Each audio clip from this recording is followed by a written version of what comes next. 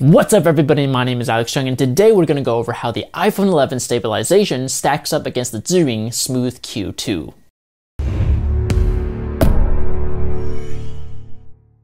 Alright, so you've probably heard by now how great the stabilization on the iPhone 11 is when you're shooting video. But I gotta say, I'm a little bit skeptical as to how great it actually is when you're comparing it to professional grade smartphone gimbals like the Smooth Q2. So today we're gonna see if the iPhone 11 video quality is actually all hype or is it actually super good. And I just want to note that this is not a scientific test by any means. I'm just out at a park getting some footage and comparing some normal gimbal shots that I would be doing if I were shooting on a professional gimbal. Okay, so here's how we're gonna do this. So I'm gonna put up two shots on the screen. They're both shot the same way, 1080p, 60 frames per second on the iPhone 11, ultra wide angle. And one of them is shot on a gimbal while the other one is shot handheld. And you guys are gonna guess which one is which. And in this video, I'm doing some very basic gimbal movements. The push or pull in shot, the follow shot, the orbit shot, and the low angle shot. These are very common gimbal moves that I execute when I'm shooting for weddings or commercials, and I use these movements very often, so at the end of the video we'll figure out whether or not the iPhone 11 can keep up. First up, we have the push in or pull out shot. And this one is one of the most common and basic gimbal movements that you can do. You simply have a subject that is standing stationary and you're walking up towards them or you're walking away from them in a straight line. So I'm gonna put up two shots on the screen. You're gonna guess which one is gimbal and which one is handheld. Feel free to rewind the clips as many times as you need.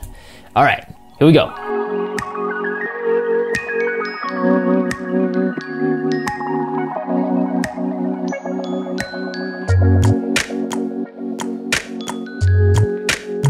Okay, so what do you think? It's kind of hard to tell actually. It's actually kind of crazy how good the iPhone stabilization is. All right, and so the answers are...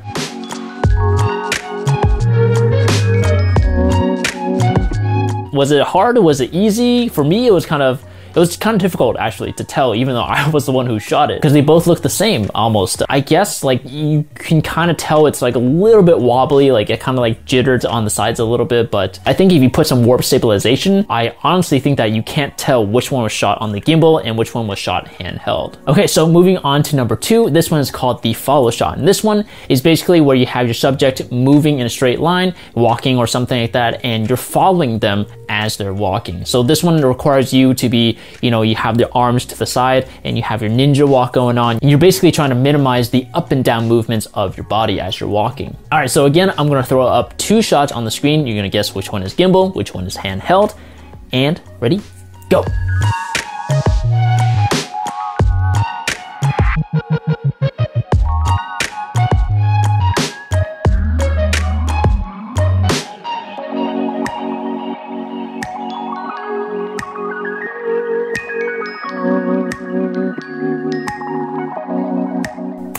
Oh, this one is actually pretty hard. Wow, the follow shot, okay. All right, here are the answers. I'm gonna give you the answers. Ready? And boom.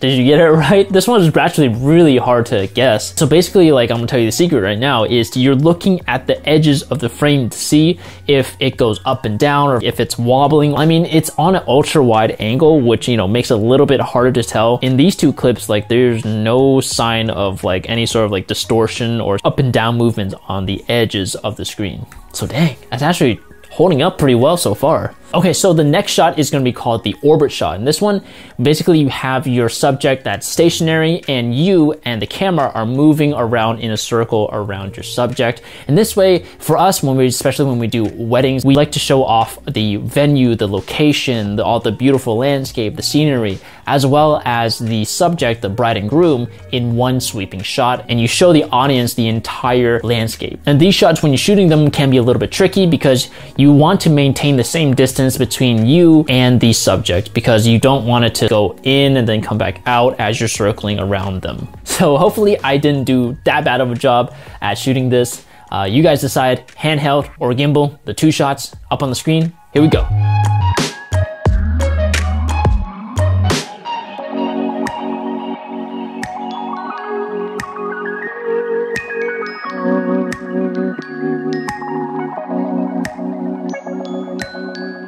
All right, what do you think? Again, it's super hard to tell. You have to really have to look at the footage closely in order to figure out which one is which, but here are the answers.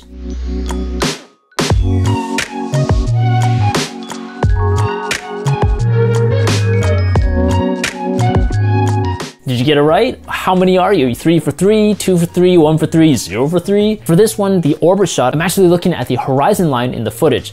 When I'm shooting handheld, most of the time the horizon might get a little skewed left or right, and it kind of shows. If you look very closely, you can kind of see how in the handheld shot, the horizon looks a little bit wobbly because I'm actually holding the phone a little bit like sideways or something. It happens when you're shooting handheld. Versus on the gimbal, the device actually helps you stabilize the horizon line. But I think with, again, a little bit of stabilization in Premiere Pro, I'm pretty sure that the handheld shot is gonna come out looking very clean. Okay, so the last shot that we're gonna go over is the low angle shot. And these ones are kind of tricky because you have to kind of get low, obviously, to the ground, and your body's sort of like hunched over, and you have to get your arm like in this like weird awkward position in order to get a good angle shot. So you might actually see the most differences in the gimbal and the handheld shot for this test. All right, and here's our last pair of shots. Handheld or gimbal, you decide, and go.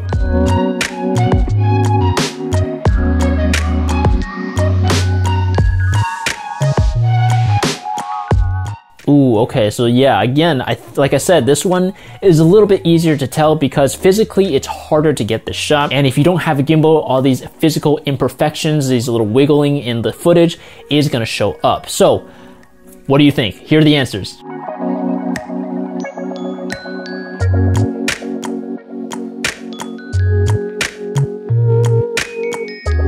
What do you think? Did you get it right? Was it very obvious for this one for you? For me, when I'm looking at this comparison, again, I'm looking at the horizon line. In one part of the handheld shot, I actually have the camera kind of slightly tilted towards the right side, and you can kind of tell that the horizon is a little bit off. Another thing that I'm looking for is the ground. Is it wobbling a lot? Is it shaking too much as I'm walking towards my subject?